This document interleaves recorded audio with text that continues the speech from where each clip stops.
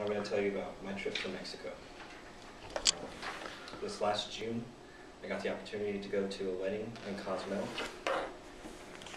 with my friend and his sister.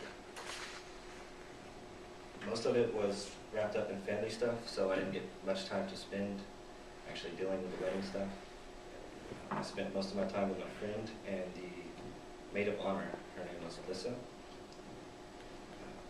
We actually stayed in Playa del Carmen, and we took a ferry to Cozumel for the day. It was kind of cloudy, so we weren't really wearing much clothing. We didn't wear sunscreen.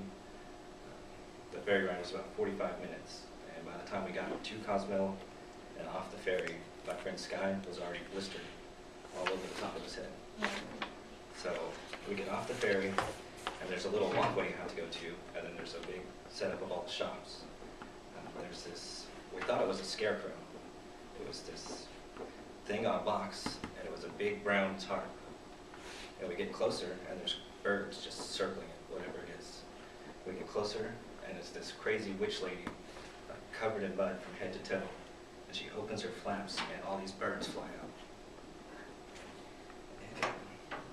So we keep walking. We're trying to find sunscreen for Sky. Nobody sells sunscreen. So we go to our, we went to rent a car to drive around the island for the day. And we get there, they don't have our car ready.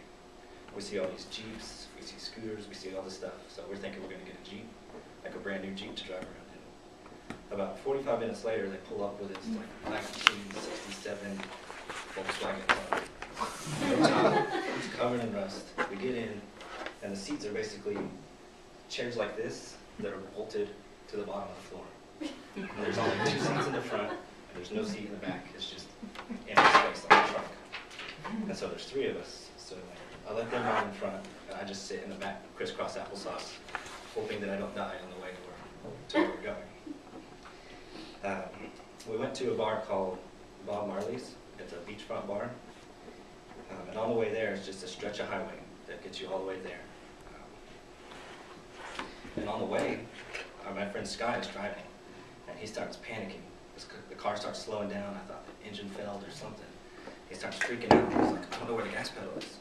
I don't know where the gas pedal is. And he reaches down and picks up the gas pedal. It fell off. So we had to pull over to the side of the road. Luckily, it was just a pin that fell. So we pinned it back in, drove back to the bar. And then at this time, it's kind of like Edna's with the dollar bills inside Bob Marley's. Yeah. But they put up t-shirts instead of dollar bills. So we start talking to the bartender. We buy Sky an old t-shirt to wrap around his head so he doesn't get sunburned. But he's half Persian. So at this point, he looks like a terrorist walking on the beach.